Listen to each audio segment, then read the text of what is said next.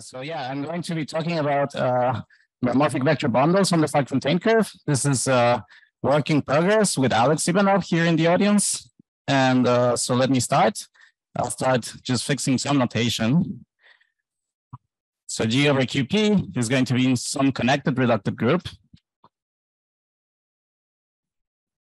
And I'm going to fix also a parametric model over CP.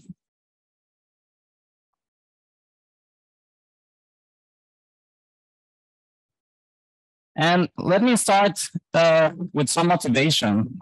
So for this part of the motivation, maybe I'll be a little bit big or extremely big. So we're trying to connect kind of two stories. On one side, we have a very analytic story. And on the other side, we have a very schematic story. And in the analytic theory, I guess the main players are this geometric object, Bungie, that already appeared in David Hansen's talk. So this is the small b stack classifying G bundles in the Fargues-Fontaine curve.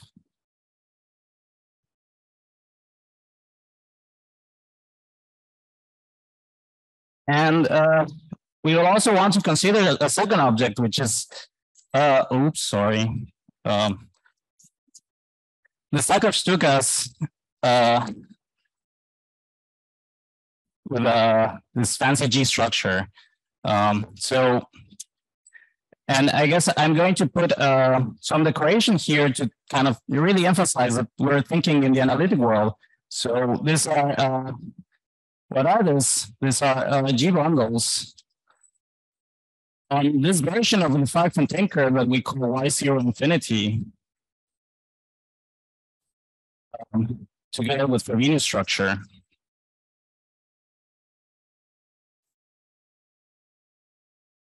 And I'm going to only work in some sense in characteristic P. So I want to, for those that kind of are familiar with this stack of Stukas, I really want the plot to always be at P equals 0. So all at P equals 0. Okay, so those are the main players on the analytic side. And in the schematic side, the main players are the Kottwitz stack that I'll denote by this symbol that you can think of just as taking the loop group and modding by phi action by the loop group itself. And then you also have this other stack of schematic Stukas. And yeah, maybe I have to say what a loop group is. So let me just finish writing this. And yeah, so loop group takes spec R, and it gives to you just G of the bit vectors 1 over P of this. And the positive loop group is same gadget, except you use the bit vectors.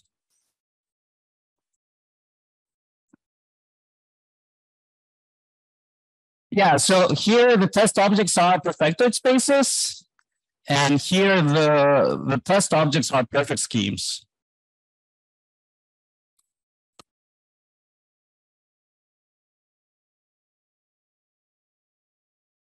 Okay, and so the motivation comes from, I guess, this categorical or geometric local Langlands that I guess got a boom recently. So I guess we have this category that I'll be super big about, of the derived category of the stack of all parameters.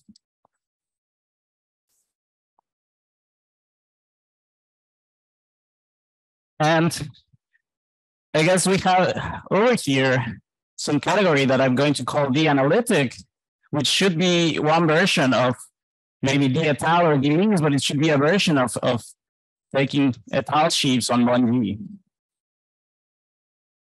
And on this side, I guess I have a schematic category that again, I'm going to be even more big. It should be some étal sheaves on DG. And I guess in the Fargues-Schulze, in the work of Fargues-Schulze, there's a precise conjecture that there should be an equivalence between this and this over here. And I guess in the work of, yeah. And on this side, I guess there's a work of Xiaoyu and Himoju and others kind of saying that there should also be a schematic equivalence. So there's kind of a schematically constructed local Langlands category, and there's like an analytically constructed local Langlands category. And if we believe both conjectures, then we should believe that these ones are also equivalent. And let me just call it with this symbol. And so maybe dream or goal.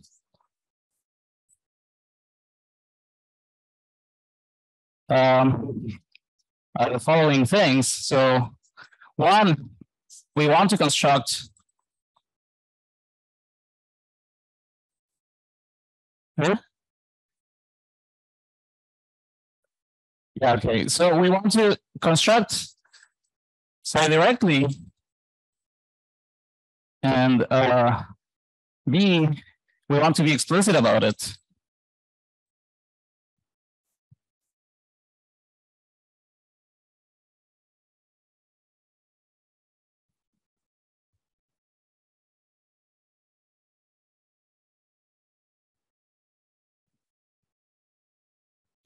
So let me try to say something about being explicit about it.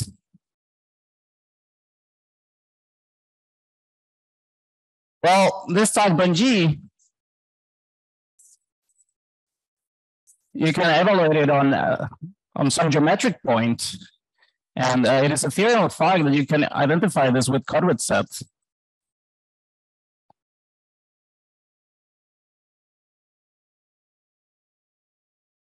And you can do the same thing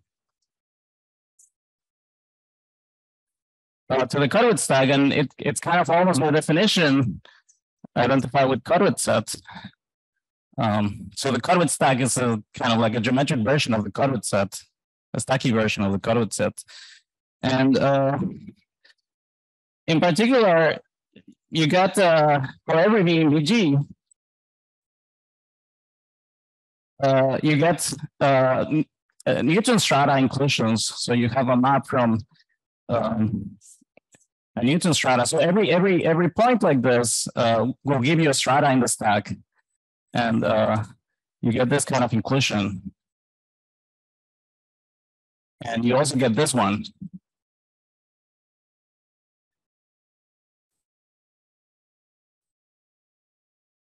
And we also know more. So we also know that we have kind of canonical identifications of the following categories.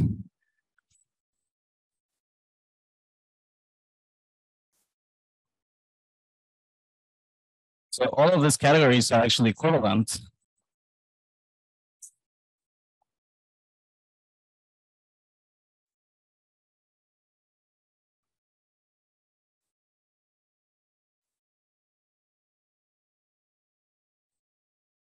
I guess this equivalence of categories defined for you certain subcategories. So that I want to denote the schematic B comma streak inside of the schematic, and you also get the analytic B comma streak inside of the analytic.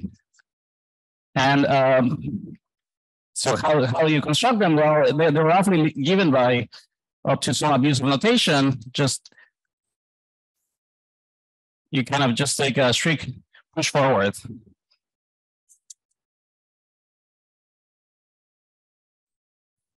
So.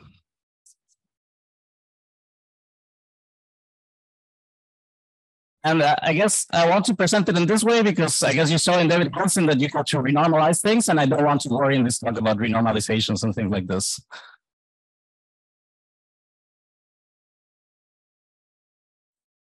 Okay, so maybe you have a very naive guess.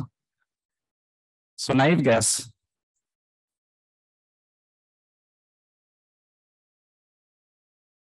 Maybe the first naive guess would suggest that, okay, you can try to take this category and apply psi to it. And you can guess that this should be this. And well, actually, it's too naive, and actually, it's kind of probably not the right thing. And this is, I guess, due to the so-called reversal of topologies. So we actually know more about the topology of this stack.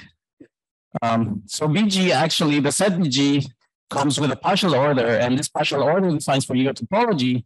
And we know that the Kottwitz stack has the same topology as the order topology. And I guess this is due to report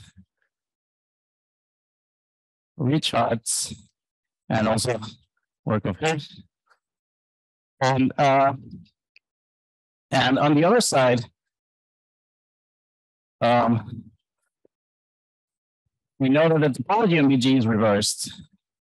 And I guess for GLN, this is due to Hansen, and for some classical groups, there's unpublished work of Hamann, and the general case in one go is due to Beeman.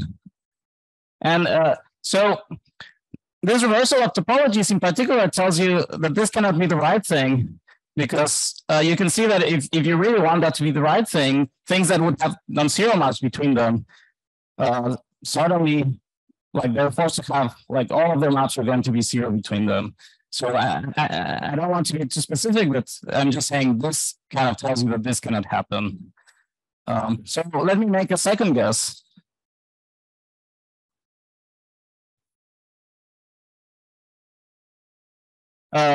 So, okay, there's actually a second functor, right?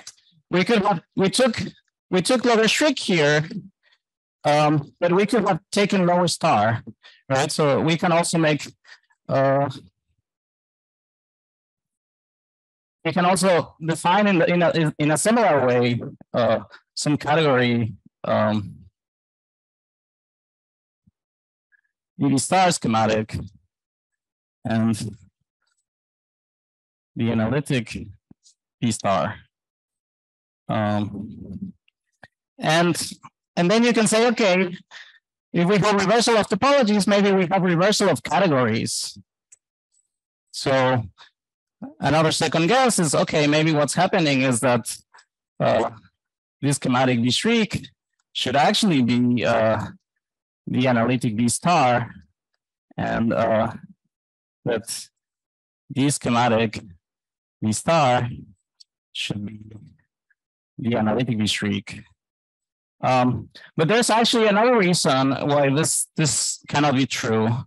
And the reason is, again, the reversal of topologies. So actually, on the analytic side, when you take lower star, suddenly your strata B, your Newton strata B, because it has infinitely many strata that are like smaller than it in the sense that they're in the closure, then this thing starts interacting with infinitely many strata below.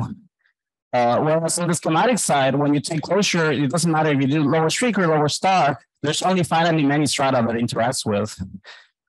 So I'm gonna keep this, but I'm gonna have to do something else about this. And there's a third guess.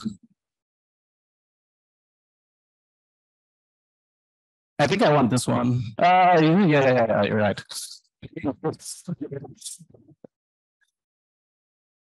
Just explain why I don't want this one.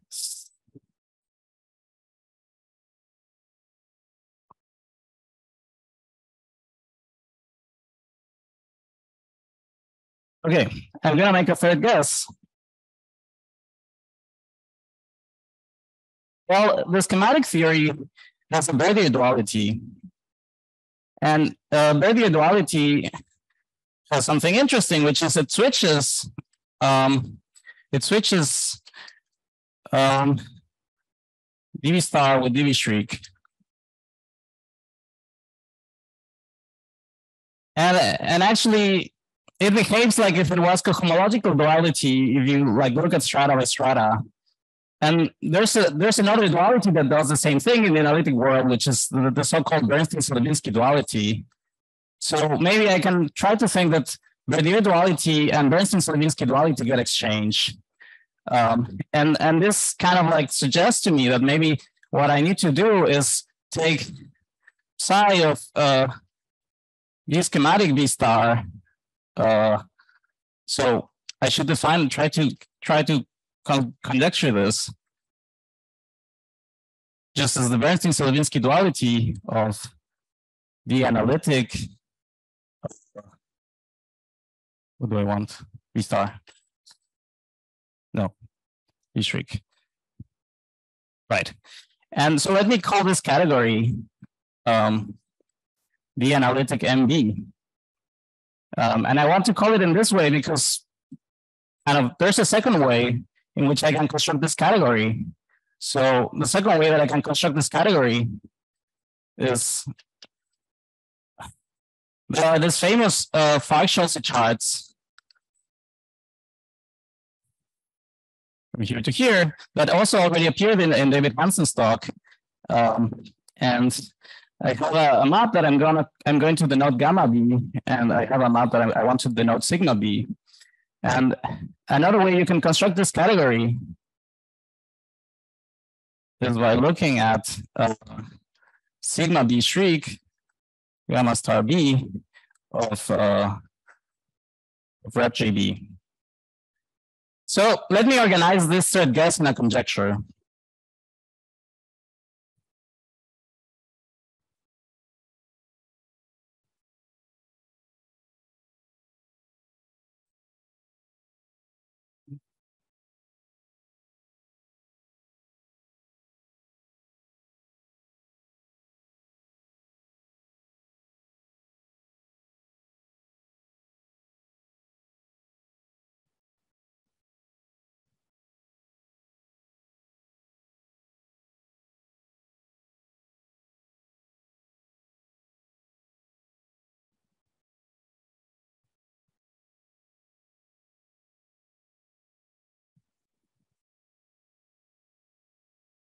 Maybe vague conjecture, vague.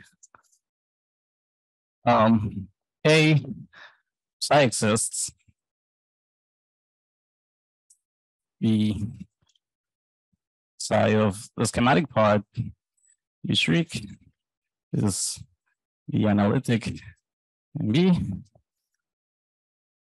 Psi of the schematic B star is the analytic B shriek. And D, the dualities get intertwined. So the schematic psi, the analytic. What do I want this? I want value duality here.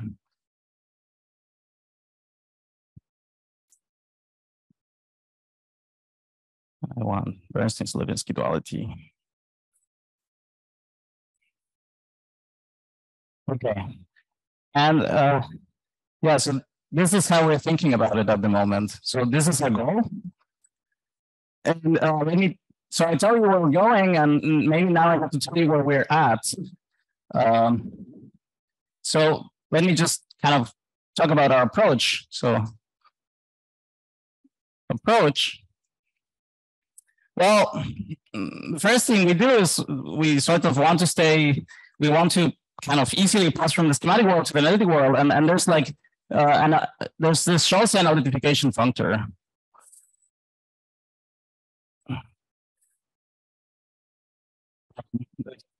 He proves in the cosmology of them to be fully faithful. So you have the C star.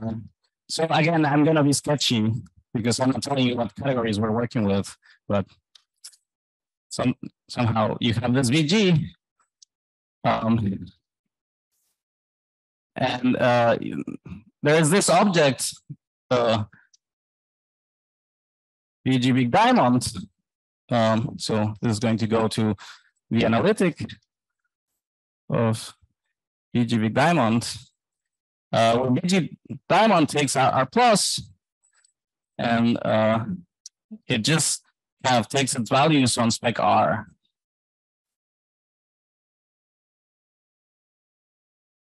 And then the idea is to come up with a third object. So we will, now this is a small d stack, and this functor is fully faithful. And we want to find a third object that I want to call Von Mer, together with a map gamma here and a map sigma here to Von G. And we're roughly thinking that the equivalence psi should be given by sigma lower shriek of gamma star of this analytification. Yeah.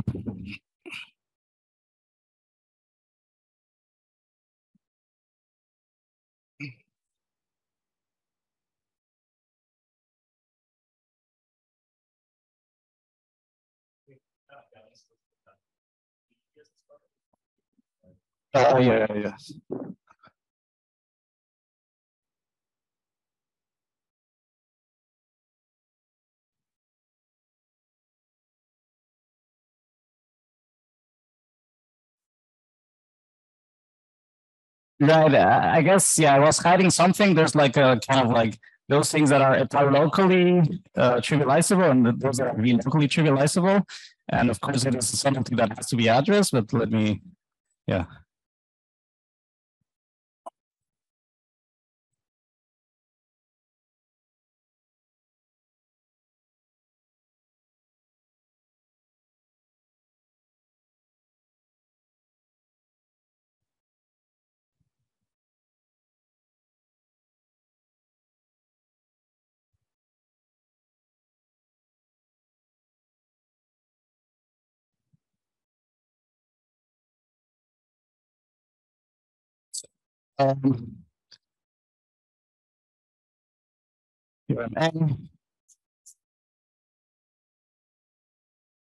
The statement of the theorem is there exists blah diagram. I'm not going to write that. I'm just going to draw the diagram.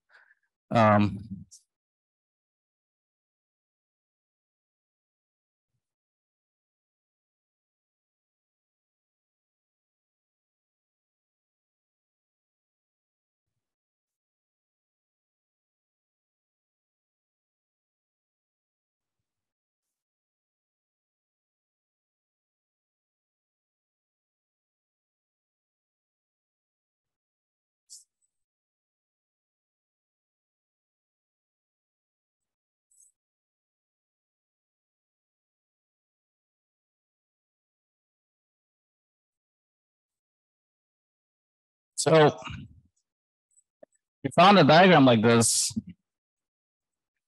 a Cartesian square.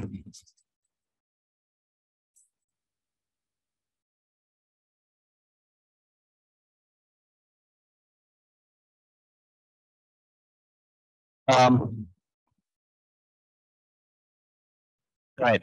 And so from this Cartesian square, you can actually already see that if you have something like IB big diamond, shriek, and you take sigma shriek gamma star of this, you will get exactly the same functor as sigma shriek gamma star B, which was the functor that was defining for us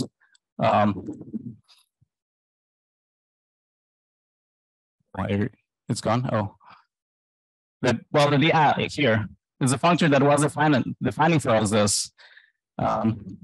So we managed to find a space that groups all of the Fargues charts in one go. And okay, there are many ways you can group them. So you have to sort of say how they do it. And I guess this is related to theorem B. I guess I still want to be gay there, but let me just say something. So for torsion coefficients,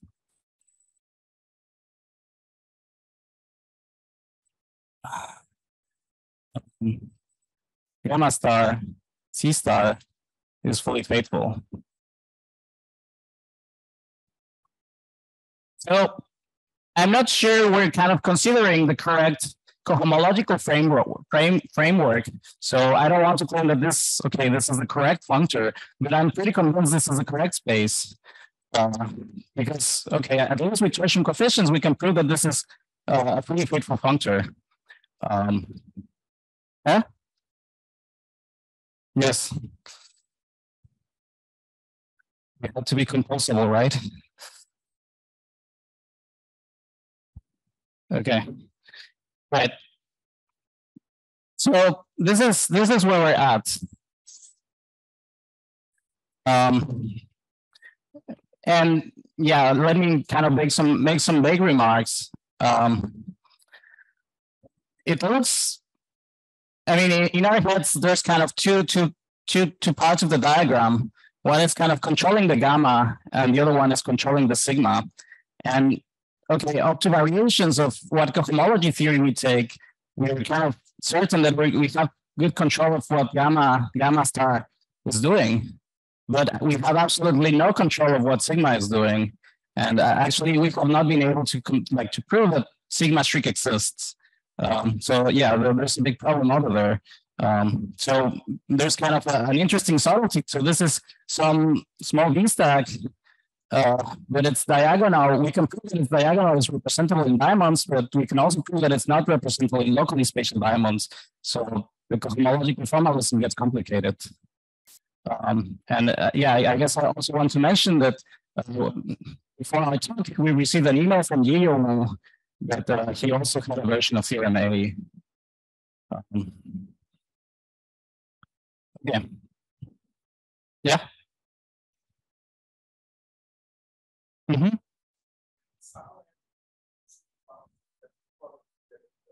Yes, I'll get to that. Yeah, but very far in the talk. But yeah, it's a bonus of the talk.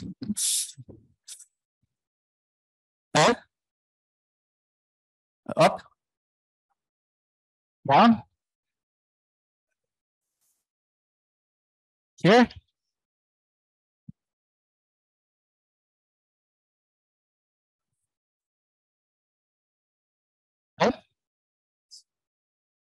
Uh, yes, what do we know about C upper star? I mean, okay, but in general, I guess there's this functor taking any kind of scheme to kind of its diamond.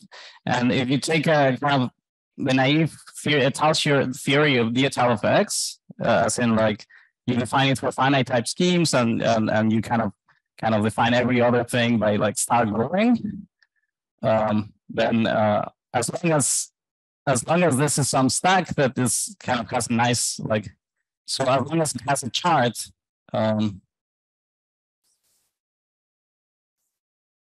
like by a scheme that is still surjective because this doesn't always happen, but for in our case it does happen.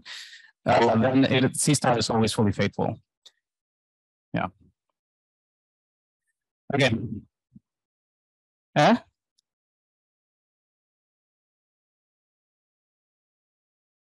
no, it should not be an equivalence. Definitely, bungee mirror is bigger than the two objects.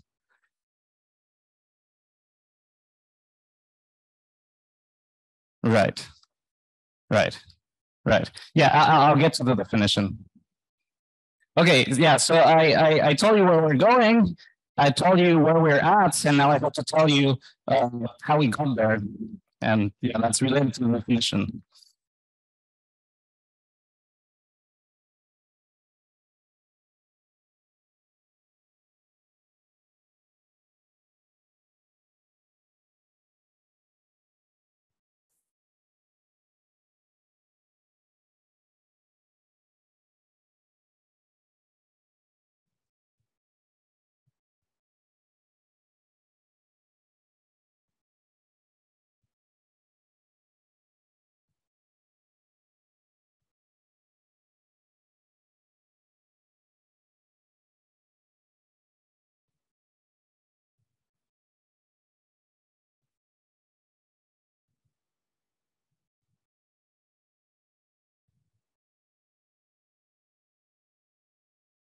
A proposition.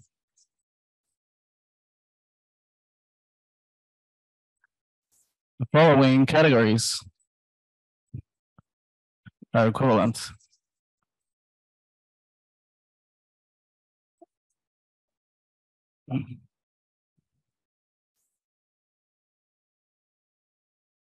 Yeah, I guess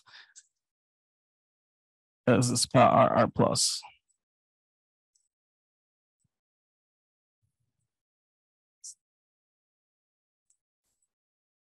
Isostochastic over S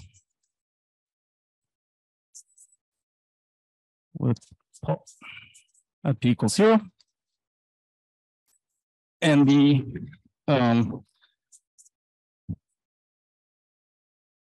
modules on bounded Rover ring.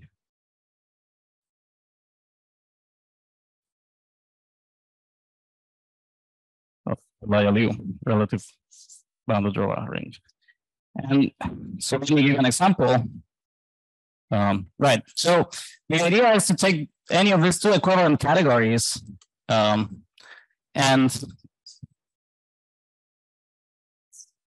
yeah, okay. Maybe I should put an RR. Yeah, the idea of how to define meromorphic vector bundles on the Fargues-Fontaine curve is take, I guess, any of these two equivalent categories and think of it as a pre-sheaf valuing categories and then sheafify. So let me give an example of what kind of object you get. I'm going to look at this matrix.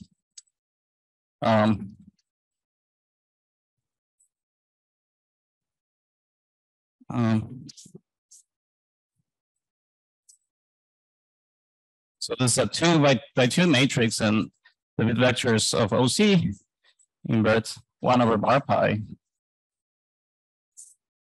And what's the interesting thing about this matrix? Well, M is by conjugate to the identity over y0 infinity.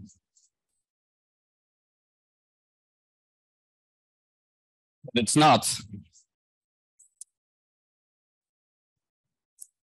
It's not conjugate to 0 infinity 1 over p. Okay, I know that this is a space, and I'm saying 1 over p when like you can only invert when you're a ring, but please kind of like let me do this. So what's the point? Well, the matrix that you need to, yeah, okay.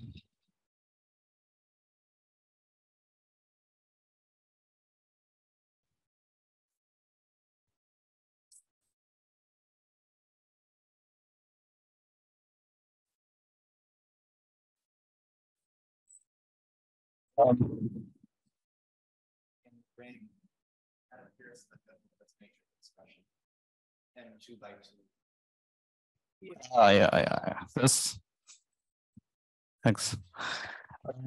Okay. Yeah, the point is to sigma conjugate this to the identity, you have to use a matrix that has an essential singularity at p equals 0. So it kind of this looking at this meromorphicity, it's allowing you to kind of identify things that in the Fargues-Fontaine curve look isomorphic, but you're actually giving different like meromorphic models. So this would be a different meromorphic model to just a trivial bundle. Okay, so more definitions. Well,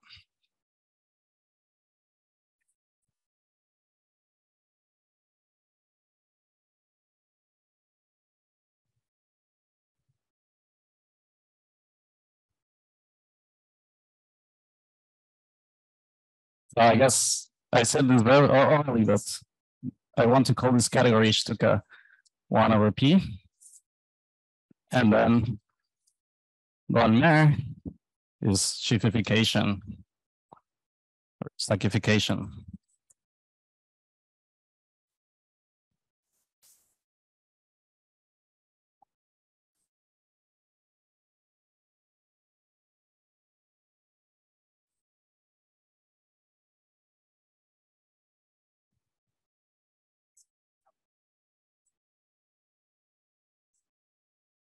One of those two equivalent categories.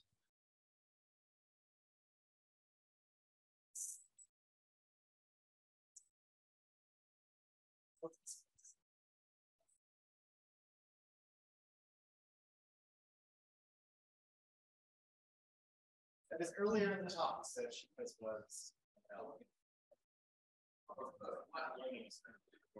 I guess. You want me to put this? Maybe, yeah, that's good.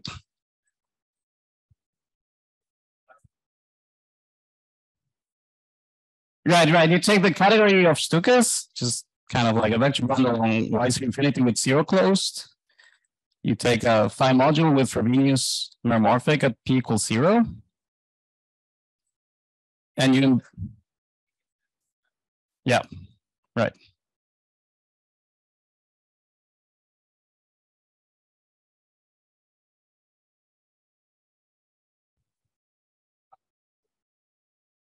Hmm?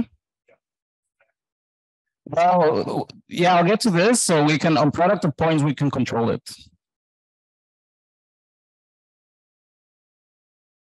On other things we don't know, and we didn't try to specify it much more.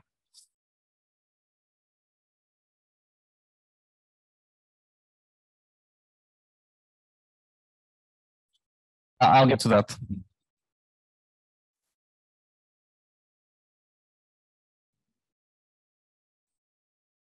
Okay. So, okay. What is the advantage of looking at this object? Well, you have y0 infinity r, and then you have the inclusion of y0 infinity r in here. This is the sigma inclusion. And at the level of locally ring spaces, Morley last law will tell you that you also have a map like this. And you can just formally invert P in a algebraic way to construct this sigma star and gamma star functors. Right, so you have a map of spaces, and then you can pull back, and this gives you the map of stacks. Okay, so another definition.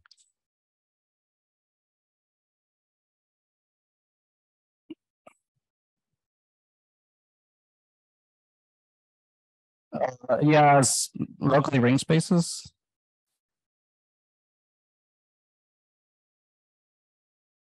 Is it weird?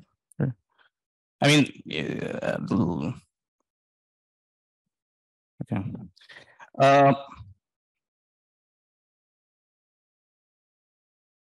A semi-stable filtered vector bundle.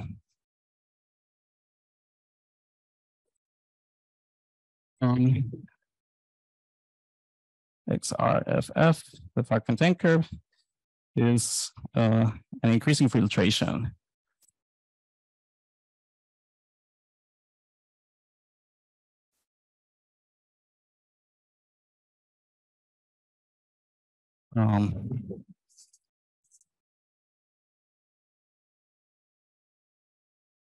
Of vector bundles in the Fargues-Fontaine curve.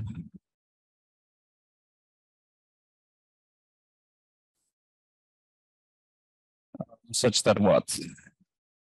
Such that E lambda that I'm going to define as E smaller or equal than lambda modulo E smaller than lambda is semi-stable of slope lambda. And I guess I'm going to call this category SS of RR plus. So this kind of definition appears in the work of Fargues-Fontaine. Oh.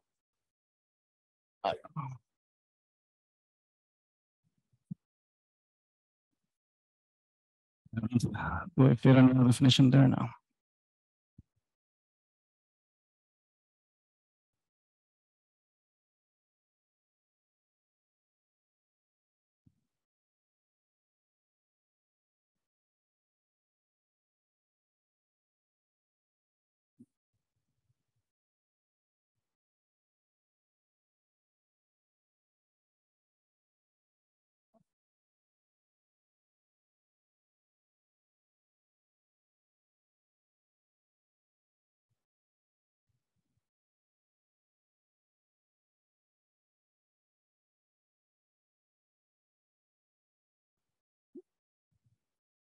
a definition.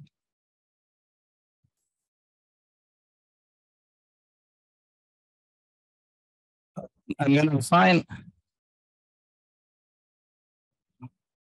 some substack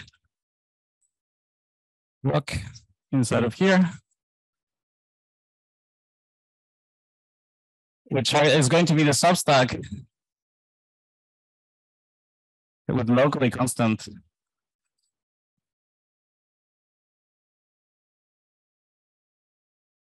generic Newton polygon.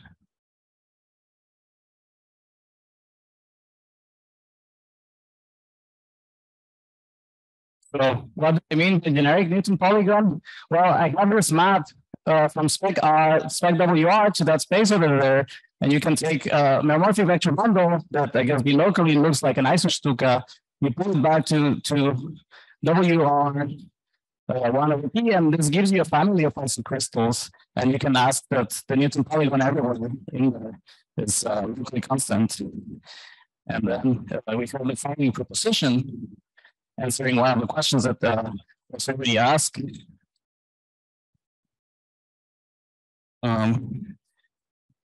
If S equals spa RR plus is a product of points,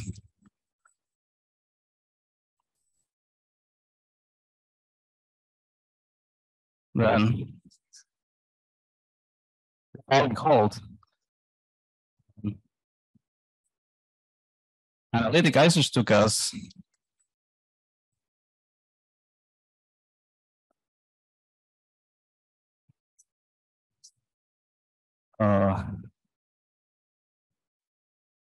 so this is saying for product of points we don't have to shiftify, we just get the thing on the nose. And maybe something it's good to know is that this objects that I refer to product of points, they are a basis for the V topology. So that's what I mean by we can control it in product of points. And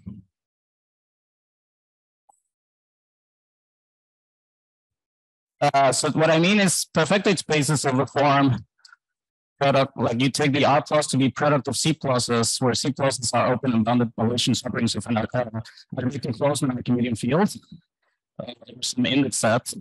And then you kind of choose a family of pseudo-uniformizers in here, and you call this var by infinity, and then you define R to be R plus invert var by infinity. And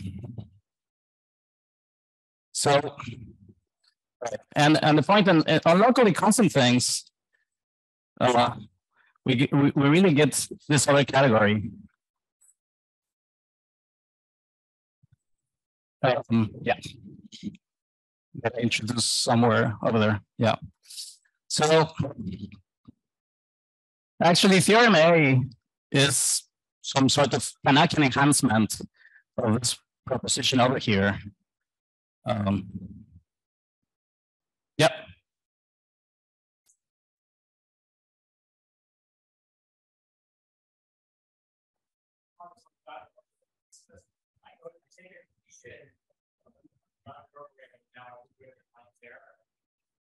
Right, you get WC, right? WC 1 over P.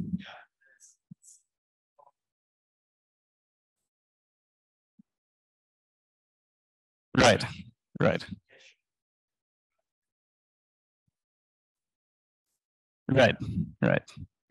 Right. I mean, the proof of the proposition really comes down to playing around with matrices and like this. I guess it's the kind of computations that Lai already does. Lai and Lee already do in their paper. So the claim is that we kind of are careful about doing this in families, and we are also careful about the exact structure, and so that it kind of passes to Tanakian formalism without problems. Okay, so this is all I'm planning to say about theorem A, and now I want to kind of pass to talk about theorem B. Okay. Yeah, then you take the Tanakian approach. So you take the you endow all of those categories with a tensor exact structure. You have to be careful about that. And then you consider the kind of tensor exact functors from the category of representations of G into this object. Yeah. Second? Oh, well, the point is, if you take kind of functors. Second? Yeah, so this.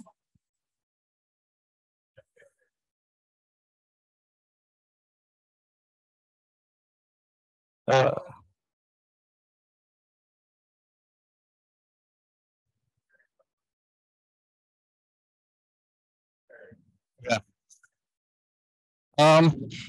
Okay, so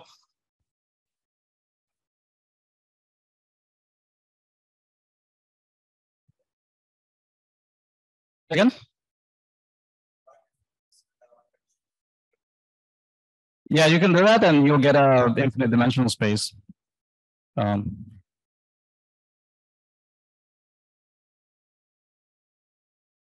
Okay.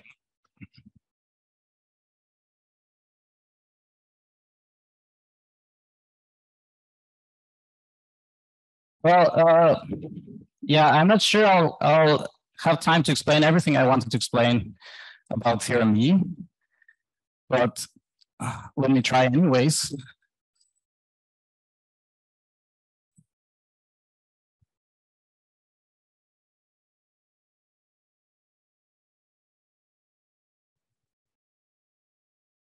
So to prove theorem E, we actually, our approach to prove theorem E is related to the following general question.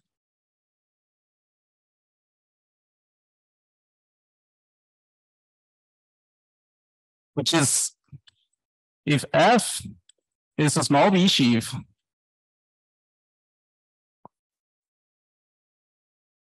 what is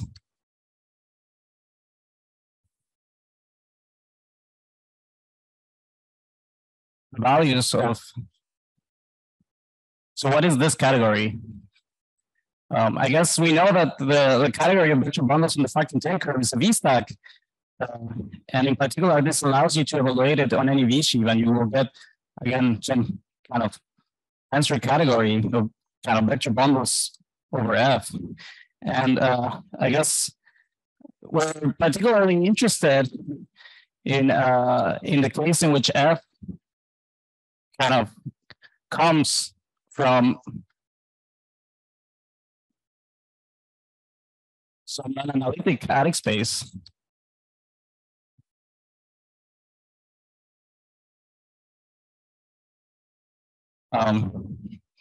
So let me kind of set some notation. I'm going to let A be a perfect ring over P.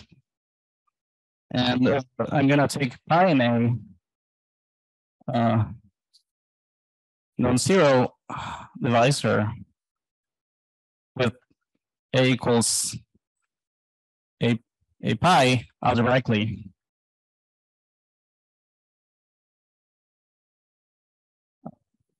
And I'm going to take B to be this completion, but really I want B to have the p-adic topology.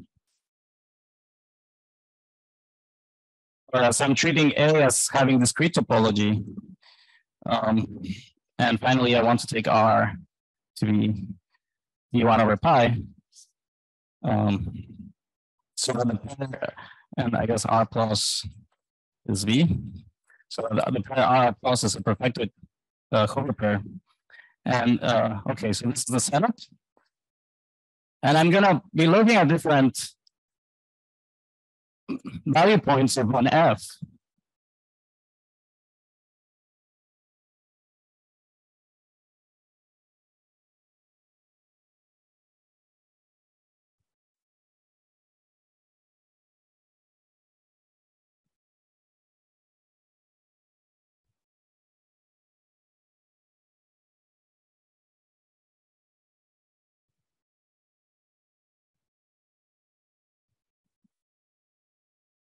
So let me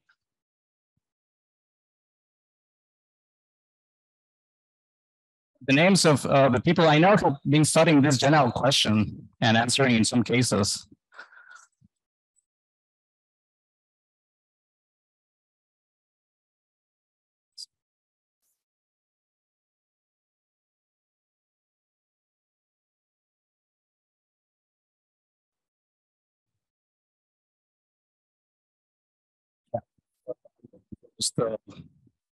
Just,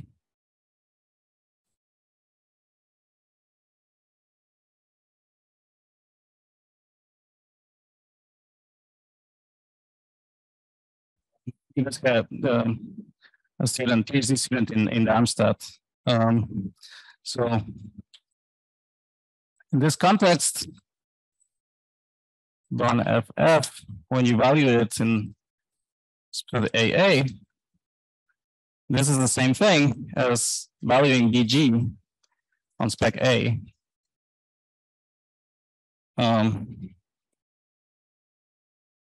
B, you take analytic G Stukas and you value them in split AA. It's the same thing as taking the schematic Stukas and valuing them in spec A.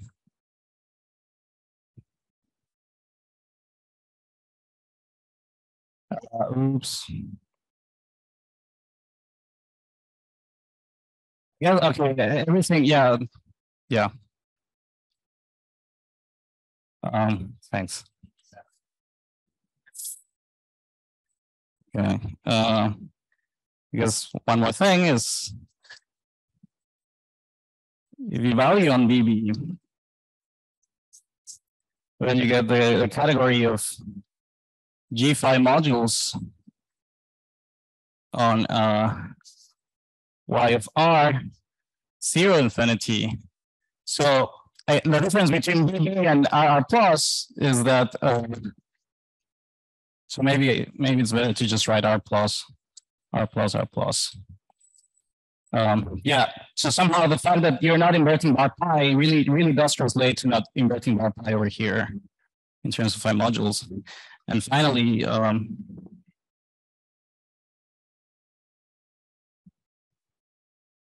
one G of spith 1 over pi, comma A, these are the same thing as G isostukas over R. So we really, I guess, I defined for you the category of isostukas and phi modules on the roller ring, but actually the way we think about it is by evaluating just one G in this kind of B sheaf. And that actually gives us a lot of control. For example, to talk about the exact structure, we really kind of study what's happening on kind of the underlying topological space in here.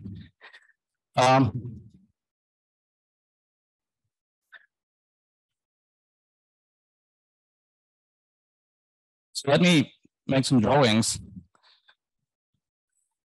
What this perspective can tell you.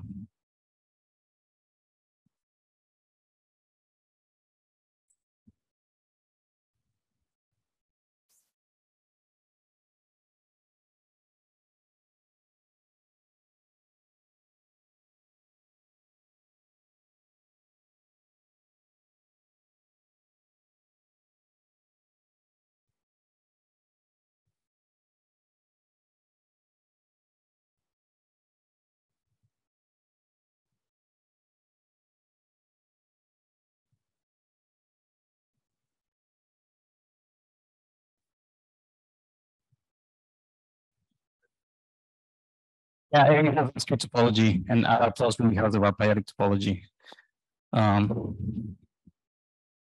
Okay, so let me make a drawing.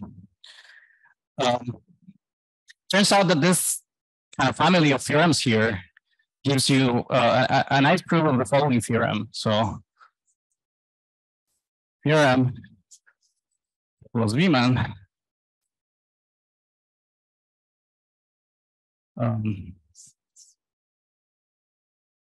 e.g. 1G up. And let me give a sketch of proof. And it's going to be very sketchy because I'm going to make sketches on the board. So the first thing that I'll sketch is how spec of B looks like, where B is a rank 1 dilation ring.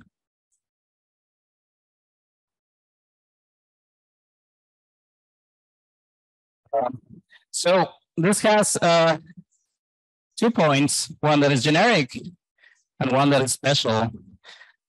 And I'm going to put colors to it. So the generic is going to be green. And the special point, I'll make it blue. And then I can take a map from spec B to BG, like this. And I guess this gives me a green point in BG. And it also gives me a blue point in BG. And, I guess just from how I'm taking this, we know that BG is larger than BS in the topology of BG, or of the Kottwitz stack. Okay, so this is how spec B looks like, and now I want to draw for you how this gets kind of drawn in the world of color. So if you treat this as an analytic adic space, then you get 3 points. You have the generic point, you have kind of an extra rank 2 valuation point that I like to call the nearby cycle point, and you have a special point. And I guess this is the so-called vertical specialization, and this is the so-called horizontal. But if you pass to the world of B-sheaves, then it gets a little bit weirder. So you actually what? Rank 2 relation.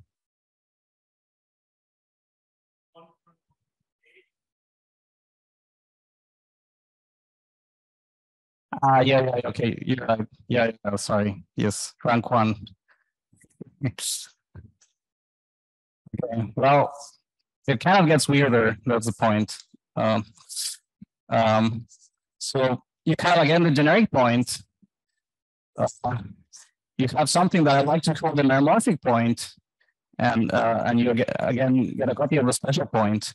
And in general, this is a phenomena that in Hoover's world, horizontal specializations kind of get factored into 2 specializations, one that I call the meromorphic specialization, and one that I call the horizontal. Sorry, no, the formal specialization. And so as I said, I can take a spec B value point of BG, and by that theorem over there, it gets me a spec B value point of 1G. And you can pull the trick of like trying to figure out what colors go where. And of course, G is going to remain being G. So you have this. And moreover, this is a vertical specialization, and 1G is partially proper. So you also get this green thing over here. On the other hand, this is S, so it's still blue. And then you have to look at what happens at A. I guess this is kind of the key point. And if you look at this locus, well, this locus corresponds to split of R plus R plus, as in the notation over there. And so we know that we get phi modules over Y0 infinity closed. But I guess there's a classical theorem from Fargues-Fontaine that phi modules over Y0 infinity is, I guess, equivalent to phi modules over Y0 infinity due to the classification of Richard bundles in there. So in particular, this tells me that this point has to be blue. And then you see that this point is larger than this point. So in this picture, the blue ones are bigger. So that's how we explain the reversal of topologies in our approach. But you can also learn something else about this diagram. So yeah, this is a new proof. I mean, I'm hiding some technicalities, but this is the essence of the proof. And let me kind of talk about this other locus. So this is where I was heading. You have another locus, which is this red locus, and this corresponds to spin A1 over P, comma A. So when you give it the discrete topology, and I already told you that when you value this on 1G, you get isostukas. So meromorphic vector bundles really are, it's what's happening when you take 1G and you try to evaluate it on this locus. But you also learn something from looking at this picture, which is the formal completion always exists. So if you have an isostuka, you can always complete it at infinity, and you end up having a map from the whole space. And this motivates the following theorem.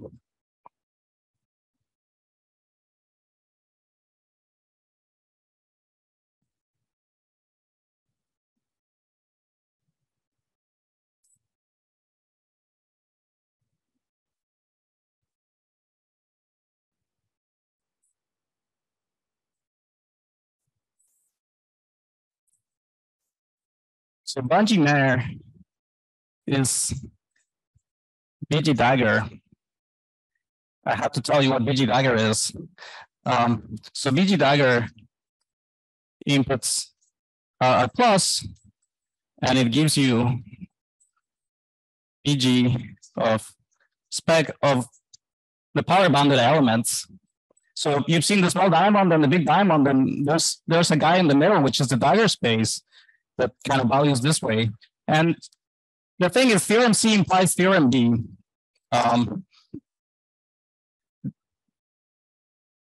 Yes, you have to stackify, yeah. But I guess something I discovered with Lorenzo when we were working on this paper on two-line neighborhoods of local models is that actually you can consider a variant of a notification functor of Schulze, which is you can start on d et al of your object. You can send it to the so maybe let me put Gleason Lorenzo. You can consider a version of the notification functor to the big diamond, and you can further restrict to the dagger, and this is stealthily faithful.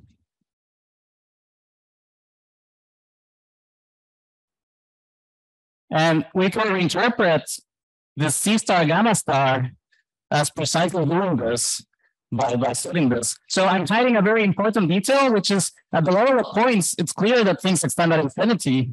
But in families, this is actually a much harder statement that we have to prove. So the key to this theorem C is proving that any vector bundle on the Fargues-Fontaine curve locally extends at infinity. And I'll just say this early because I'm over time. This in particular allows you to give a kind of complete classification of Stukas over product of points in terms of decayed modules, even where the point is not only p equals 0, but at any other untilt. So let me stop here.